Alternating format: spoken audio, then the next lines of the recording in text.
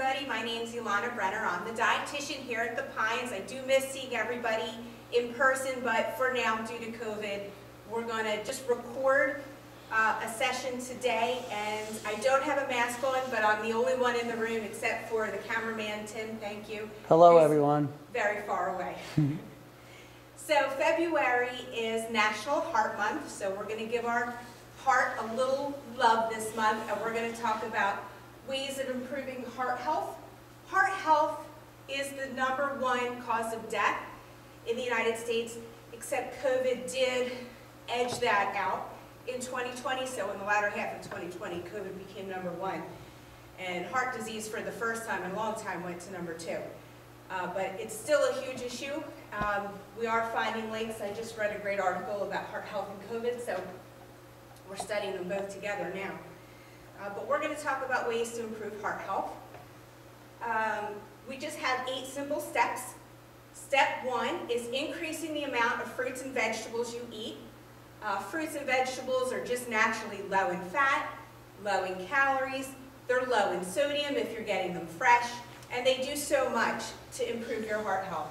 So you want to make half of your plate fruits and vegetables. Sometimes I'll order 2 vegetables, or I'll fill half my plate with salad, and that way it just leaves less room for the less healthy items on your plate. So if I fill half my plate with salad, I just can't fill it up with spaghetti and meatballs, and that helps me stay fuller a little bit longer because it's high in fiber, and plants have natural sterols which help lower cholesterol. So obviously we want you to eat as many as you can in a day. We always say 2 cups of fruit, 2.5 cups of vegetable, which seems like a lot, but there are ways that you can increase the amount of fruits and vegetables you're getting in your diet. Tim, do you know the #1 vegetable Americans eat, the most popular? I'm going to guess green beans. Green beans is very popular. Actually, Americans eat most potatoes and tomatoes. They're the most popular. I think probably French fries and ketchup if you're thinking the American diet. A far down, distant second is a tie between lettuce and onions. So we're probably still talking about hamburgers there. But we want to get a variety of fruits and vegetables. Different colors have different vitamins, different minerals, and when you eat them together, they work in concert for their health benefits. So you want to get maybe some extra ones if you're having a muffin, carrot muffin or zucchini muffin, or you can use lettuce as a tortilla wrap, or put beans instead of ground beef if you're making tacos. You can add vegetables to breakfast, so maybe salsa on your eggs or mushrooms in your omelet. You can add a sweet potato, like a little baked sweet potato as a snack. You can add berries to your cereal. It's very popular. So there's a lot of different ways to start increasing the amount of fruits and vegetables that you can get in a day. Okay. And step 2 is to increase your fiber with whole grains. So you want to make half of your grains whole. So we're trying to step away from the more refined grains that you can find in like cakes and cookies, and increase your amount of whole grains. So 100% whole grain has the whole endosperm, the bran, it's where the iron is, the vitamins, the minerals, the fiber, and you actually remove cholesterol from your body when you digest them. So you really want to increase the amount of whole grain pastas. They're getting better and better. You want to choose 100% whole wheat bread. You want to look for 100% whole grain oats. That's like our packets of oatmeal here. And it's probably easier to see it up here. You want to look for this whole grain pointer. No? Pointer's not working. So you want to look for the whole grain, because a lot of times people will assume that if it's a little darker in color, that it's 100% whole wheat, and that's not always the case. It's a little marketing ploy to put some food coloring in there. Or it might say 12 grain or multi-grain, and that doesn't mean it's 100% whole grain either. So they just sprinkled some seeds on top. So You really want to look at the nutrition label, or you can look for the stamp on the label that says 100% whole wheat. And you can add quinoa. Brown rice is a great way to add more whole grains to your diet.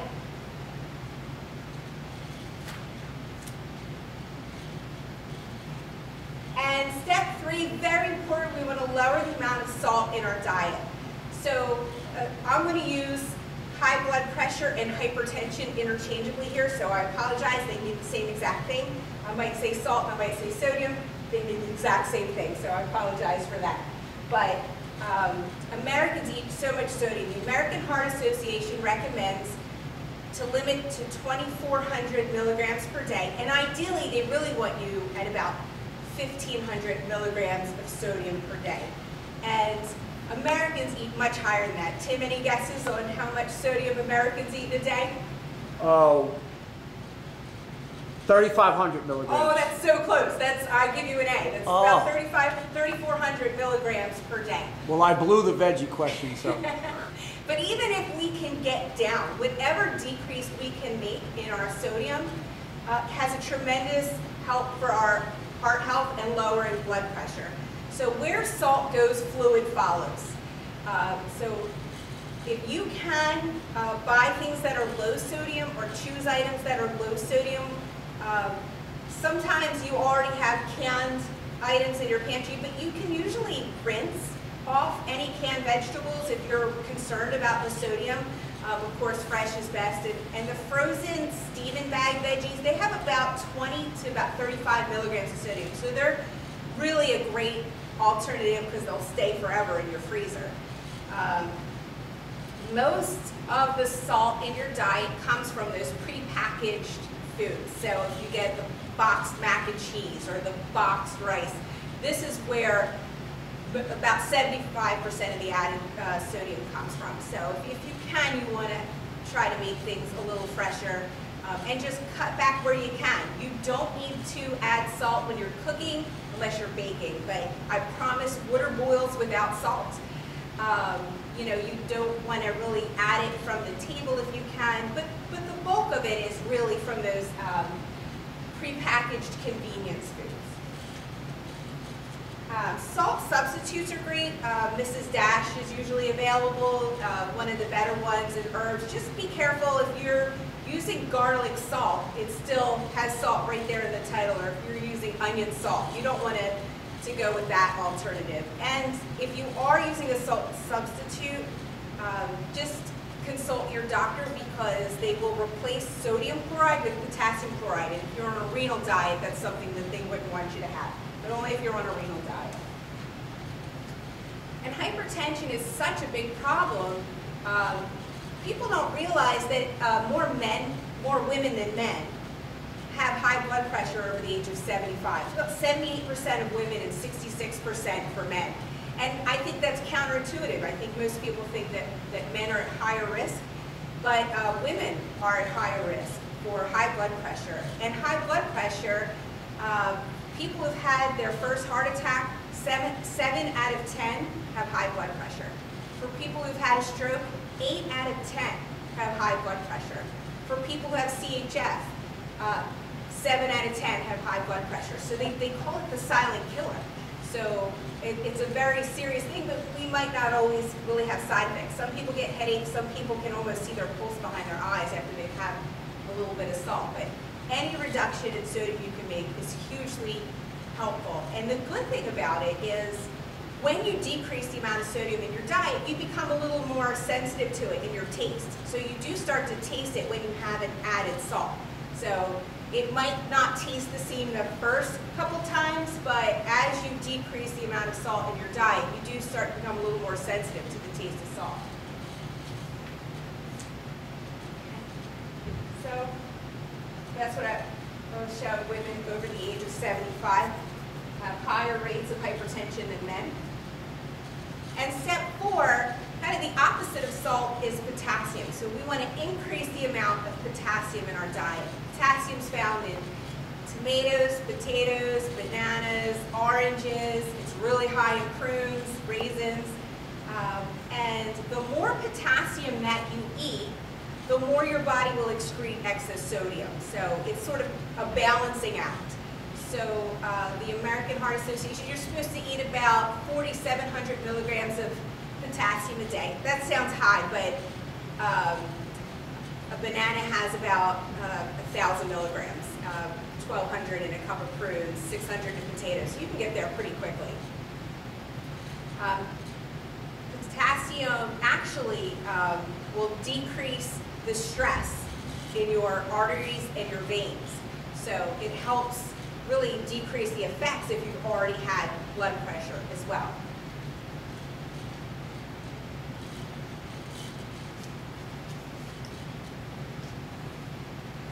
Step 5, this is a big step, is limiting the amount of saturated fat and eliminating trans fats from your diet.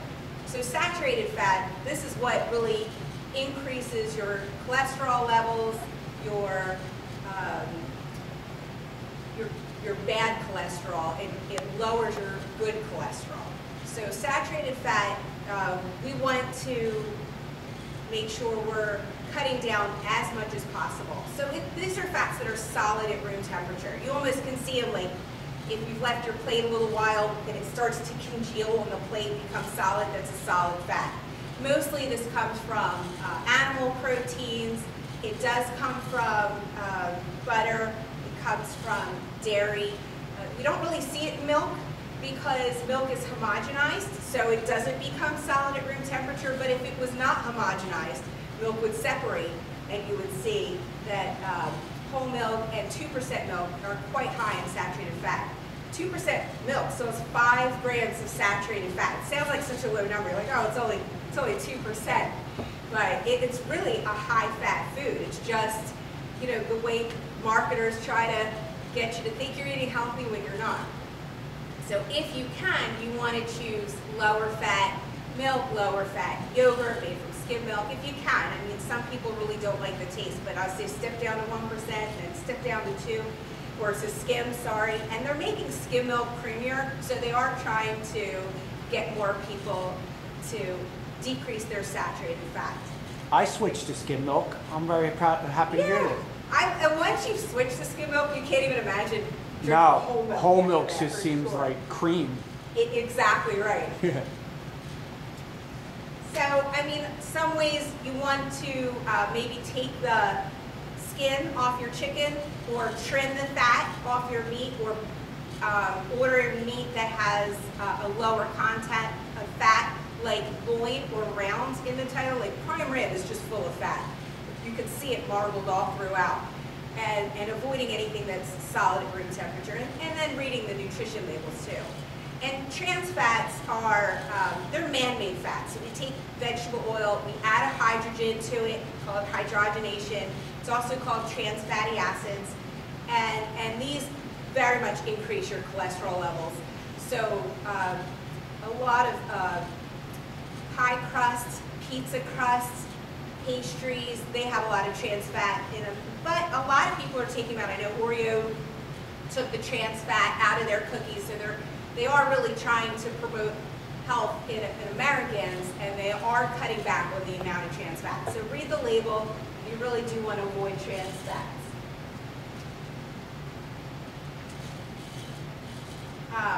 One question I get a lot is coconut oil. Because it's a plant, people think it's a healthy oil, but it's solid at room temperature. If you had a jar of coconut oil, it would just look like white glue. But it'll raise your cholesterol even more so than butter. So it was a fad for a while, I'm not sure, but you definitely want to avoid the solid at room temperature fats. And then step 6, go to the more liquid fats. These are the heart-healthy, monounsaturated, polyunsaturated fats. Generally, they're from plant sources, olives. Soybean is the most common one in the United States.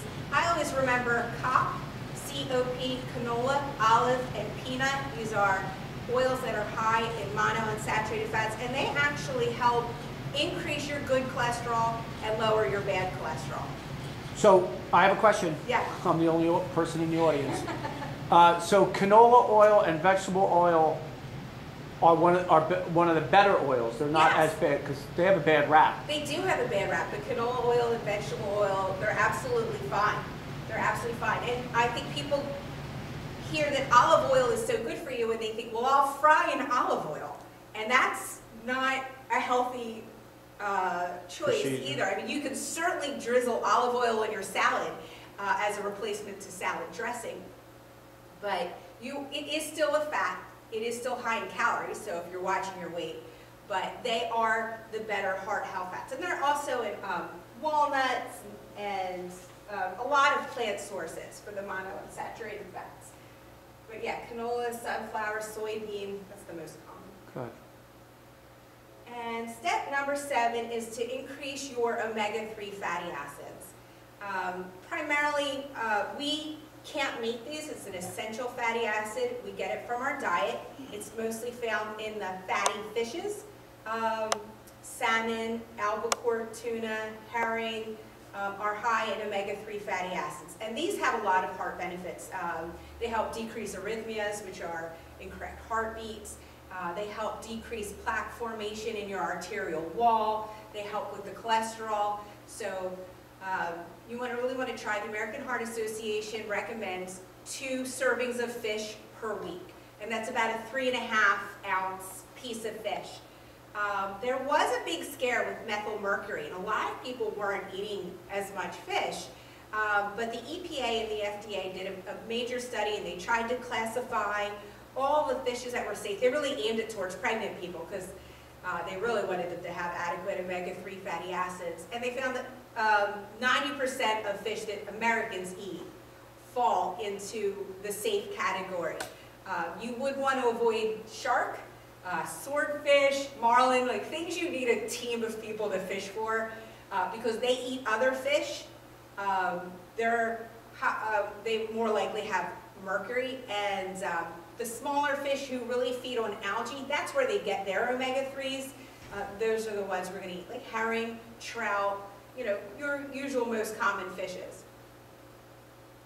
If you don't like fish, or if you're allergic to fish, you can get omega-3s from flaxseed oil, from soybeans, from chia.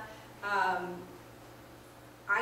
generally don't recommend a fish oil supplement, but certainly talk to your doctor if you have heart disease and you're allergic to fish and you would like to increase your amount of omega-3 fatty acids, then they might recommend a fish oil supplement.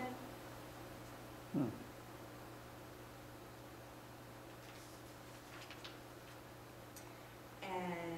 8th step is to read the food labels. So the American Heart Association wants to make it easy, and they've made this stamp that they put on the package, and it's on Cheerio boxes and things like that. So it has the red heart with the stamp right in it. Although there are different versions. I mean, there's a little red heart healthy. I don't know if you can see it because it's pretty far away, but Oh, you can hold it up. Hold it up again. I zoomed in. you can zoom in on the little heart healthy on the oatmeal. Oh, yeah. My Vanna wife. So they are trying to make it a little easier, and they've redone some of the food labels. But definitely look at the amount of servings per container, because they do like to say, oh, this is this many calories, but there could be 3 servings in the container. So you have to multiply everything by the number of servings. Most of us, if we make a can of soup, we're going to eat the whole can of soup. So you have to multiply the amount of servings in the container, because they do try to make it look like it's a little lower calories that way. And you can see how much fat, total fat, saturated fat, it'll break down the trans fats. So you can see, and what I like to do is see how many grams of fat. They used to put calories from fat. They have it on this example here. Calories from fat, 90 out of 160 calories. That's a high fat food. Definitely want to bring it down to less than 30% of total fat from calories and less than 10% of saturated fat, but even less than that, because we want you to have like about 6 to 11, depending on your size and your saturated fat per day. But you can also check the sodium and the potassium. If you're trying to compare 2 items, you know, definitely pick the one that has less sodium.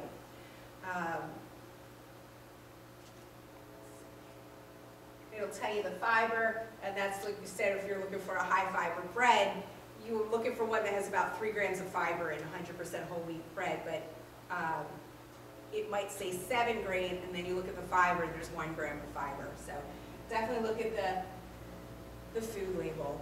And about diets, there is, these are the #1 for decreasing heart risk, the DASH diet, the Mediterranean diet. They're always #1, and the Ornish diet, which they're all basically following the 8 steps that we just talked about.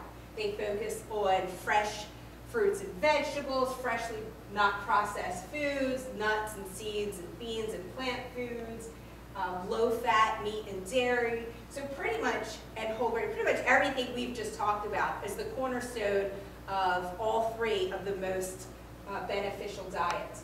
This is the DASH diet, which is specifically a diet for decreasing hypertension, for stopping hypertension. And this plan, you can see there's whole grains, fruits, vegetables, low-fat or non-fat dairy, lean meats and fish, nuts, seeds, legumes, and very limited fats and sweets. So everything we've just talked about, this is the diet for specifically decreasing hypertension. I get this question very frequently: can I eat eggs? If I have high cholesterol or if I have heart disease, can I eat eggs? And the answer is yes. They did a study of 40,000 men and 80,000 women, and they found no increase in cardiovascular disease with 1 egg per day. So if you have had a stroke or if you've had a heart attack, I might limit it to 3 per week, 3 times a week. But absolutely, I'm a big proponent of eggs. They're so high in protein, but they do have fat, so we just keep an eye on it. But absolutely, you can have your eggs. The other one I get is, which is better, butter or margarine? And the answer is really neither. You want to have your liquid olive oil, or I like the I can't believe it's not butter spray. The more liquid, the better. And we have a mindful program here, and Sodexo specifically wrote recipes that were a little higher in fruit and vegetables, that do lower sodium, that try to utilize the whole grains and the lean meats. So if you want to try them, we do focus, probably after COVID, in the Cove on the mindful recipes, because they are specifically following these 8 steps to make sure you're improving your heart health. So you usually can find the mindful options, as Elana said, in the Cove at lunch, as things go a little bit more and more back to normal, and then also in the dining room when we go back to sit-down dining. There's also always a mindful option. That's all I have. I can't wait to see everybody. Thank you, Elana. I think everybody's going to enjoy this. I had some residents asking for a nutrition video, which is the reason we did this. So. Enjoy, and we're going to try to put together, Larry and I and the team, another video, maybe a kitchen tour or something. So watch out for that. Thank you, everyone. Thanks, Elana.